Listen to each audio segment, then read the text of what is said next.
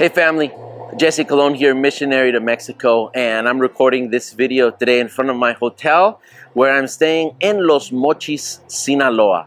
A 12-hour drive from where my wife and I are ministering in Jerez, Zacatecas. We're in the center of the country in Zacatecas, and we drove northwest to go to Sinaloa, and that's where we are today. And let me just share with you guys what we're doing here, and then I want to share a quick devotional with you guys to just share what I see the Lord wanting to do through us who know Him, and what He's wanting to be able to accomplish in those that are in our circle of influence. So let me just share. First of all, my ranch channel that I have on YouTube has now grown over 7,500 followers. But I do share my devotionals on Sunday as often as I can, maybe 3-4 times a month. Sometimes I'll miss, but I've really seen the Lord's hand in that. There's been times where I've put my YouTube channel on the altar before the Lord, and I said, Lord, is this something you want me to keep doing? Every time I do that, He has me double down. So we now have an employee that I pay with the YouTube proceeds, and he's a brother in the Lord. He's one of the young men that minister at our church with us, and so now he's able to come on staff full-time to edit our videos for the church and the church's YouTube channel, and put all our media content out there, as well as edit for my ranch channel. And it's Rancho Cinco Talentos. It's all in Spanish, but I'll just put that out there. It's very interesting because I'll share about cattle and our methods that we're doing. I'll do interviews with other ranches, but I'll share the gospel, and I'll share devotionals on the weekends. And so again, going back to the channel and what I've seen the Lord do with it is that last year in September, we had a pretty heavy drought and affected just all the ranchers in most of Mexico. And so, I just started to pray on the channel and invite people to, pray for the situation and pray for rain. And so I decided to share a devotional to inspire. And I kept doing it, and I get good response. Obviously, it doesn't get the amount of views that a cattle video would get. But, we'll still have on any given Sunday 1,000 people watch our devotionals. And so I just kept it up. And that started around September last year, perhaps 2023, August, September. And so I got a phone call from a pastor at Calvary Chapel here in Los Mochis, Sinaloa, a sister church. And he said, hey, Pastor, do you have a YouTube channel? And I said, yeah. He goes, is it about ranching? I go, yeah, that's my channel. And he said, well, I have a family that started coming to church last month. And they found us because they started watching your YouTube channel, and they've been watching your devotionals for a few months, and they just looked up Calvary Chapel, and we're 4 minutes away from their house. And so they started coming, and I just wanted to thank you for what you're doing, encourage you, and I want to invite you. And that was back in December, and I said, all right, sounds good. It's a 12-hour drive away, so I'm like, yeah, invite me, And finally, after 2 or 3 conversations with the pastor here, he told me, maybe you want to come and baptize your disciples. So I said, you set a date and I'll be there. And so here we are. We drove on Friday. We're going to be here Saturday, Sunday. Today I'm sharing with their church at 11 a.m. It's 6:30 in the morning. I'm recording this devotional before it starts getting hectic here. But anyways, I'll be sharing there today, and then I'll be driving back down south towards Zacatecas. I'll stop in Mazatlan, share at a church planting class there in Mazatlan with the sister church there as well.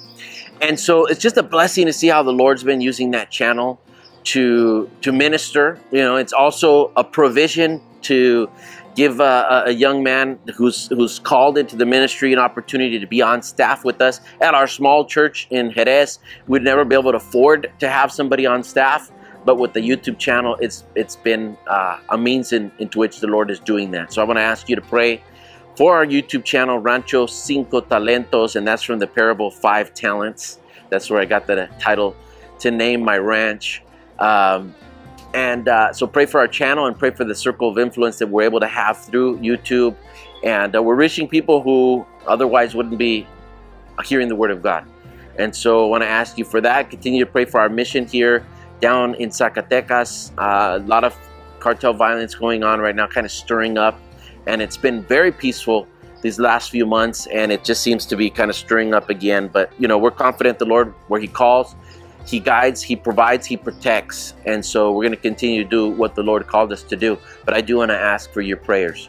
So let me share with you guys what I shared with our church last week and just how it's been speaking to me this morning as I continue to look into it. It's the call of Levi or Matthew in the Gospel of Luke, verse 27 of chapter 5. It says, after that he went out and looked at a tax collector named Levi sitting in the tax office. And he said to him, follow me.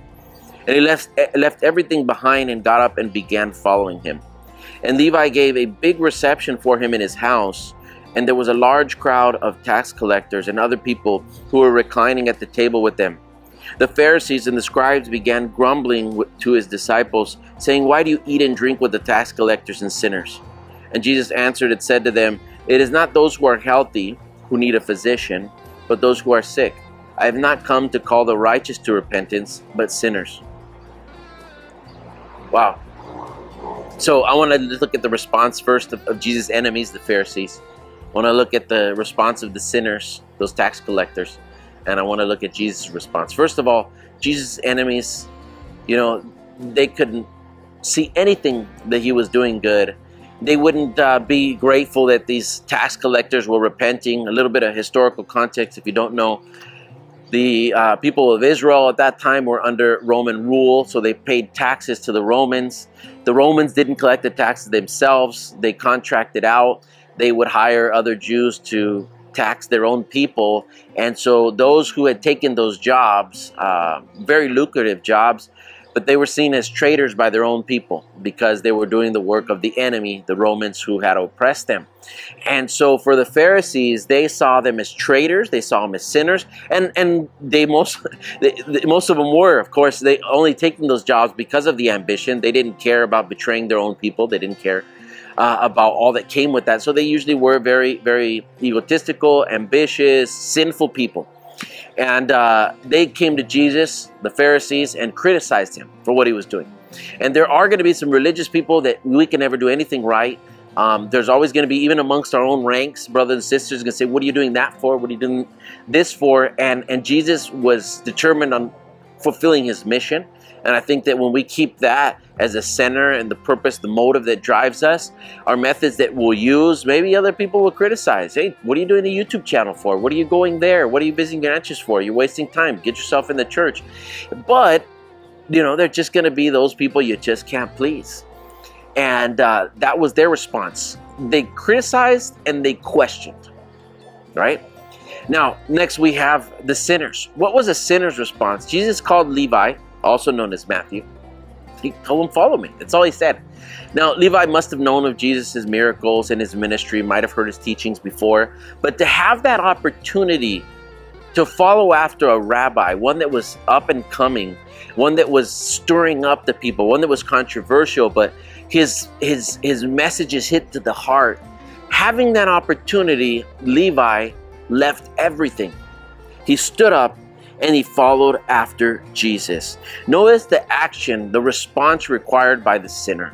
He had to get up. He had to leave behind the sin. Cannot serve two masters. We cannot call people to add Jesus as a supplement into their life. We have to call people to repent, to leave, and to cleave to Jesus. And so that's what we see happen to Levi. And not just that, not only did he make that decision to repent and to follow after Jesus, he called all his friends together. He had a banquet for Jesus. And that's also something very common when Jesus gets a hold of our heart, is he usually begins to use us right away to call others to follow Jesus as well. And look at Jesus' response. He says, it is not those who are healthy who need a physician, but those who are sick. I have not come to call the righteous to repentance, but sinners. Jesus had that motive. He's calling sinners to repent. And his method was, you got to be among the sick. You got to be where they're at. And people might question his motives. People might question his methods. But Jesus knew what his mission was. And when you know what your mission is, you have to fulfill that mission to please God. You're not going to look to please people. You're going to look to be effective. You're going to be sensitive. And I believe Jesus was led by the Spirit his entire ministry, to follow the will of the Father and leave us an example, a pattern to follow after. Now, if we're not yet cemented in our faith, circling ourselves with sinners might be something very risky, something that might call us back into attention. But as we grow and mature in our faith, we can come to the ability to be able to be among, to be an influence on them, not to be influenced by them, but to be influenced, or to influence them. And so that's what Jesus was. To the pure, all things are pure. For him to be around the publicans, the sinners, the tax collectors, he was to be an influence on them. And he would show his disciples as well. And it was Levi who went and called more sinners, right? And so we see that. And just a beautiful example here that we have on how to keep our mind on the mission, to call sinners to repentance. And just in case you were curious, there are no healthy. Jesus was telling these Pharisees, because they thought they were healthy, they thought they were fine, they thought they were walking correctly before God, although their hearts were so filled with prejudice, self-righteousness. Jesus said, you're like empty tombs. You're whitened on the outside, but you're filled with bones on the inside. Not empty tombs. He's called them whitewashed tombs. And so we see that there's going to be the religious, they're going to criticize, there's going to be questioning.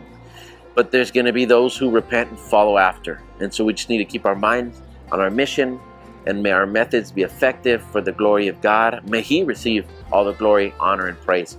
So if you allow me to close in prayer, I want to encourage you guys just to keep your mind on the mission. Whatever methods that you use, may you take them before the Lord. Even if others criticize, if they are, I guess, mission driven, may God be glorified in them, right? So let's pray. Heavenly Father, I just want to thank you, Lord, for the opportunity my wife and I have to minister here in Los Mochis, Sinaloa. I pray your blessings upon all that we do here and back down in Mazatlan. I pray that you would be glorified and continue to minister to hearts and to lives, Lord. Bless us, fill us with your Holy Spirit, and use us, Lord, as instruments in your hands. I pray for my brothers and sisters that may be watching this video, that they would be encouraged, Lord, that they would be examining their circle of influence.